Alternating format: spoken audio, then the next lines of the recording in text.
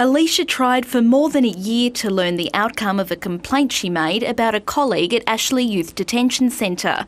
Despite appeals to the department and even the Premier, this is how she found out. It's my understanding, or I've been advised, that no breach was found.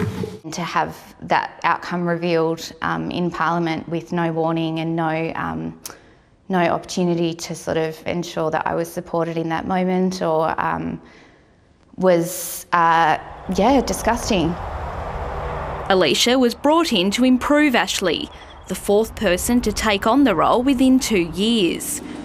Before her arrival, after sending a photo of herself in an introductory email, she claims a colleague referred to myself in a public staff setting as looking like a Japanese doll. And yet today we've been told by the Premier and the Secretary that there's been no breach of the Code of Conduct. And yet she still can't go back to work because they can't make her workplace safe. How does that make any sense? Alysha is risking her job by speaking out, but feels she has no choice. She alleges after making her complaint, she was bullied, even physically assaulted.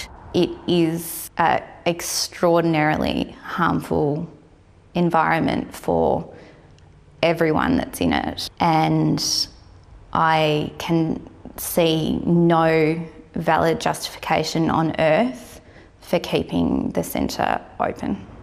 Alysha says she made her complaint because she thought it was the right thing to do, but the process has left her deeply disillusioned.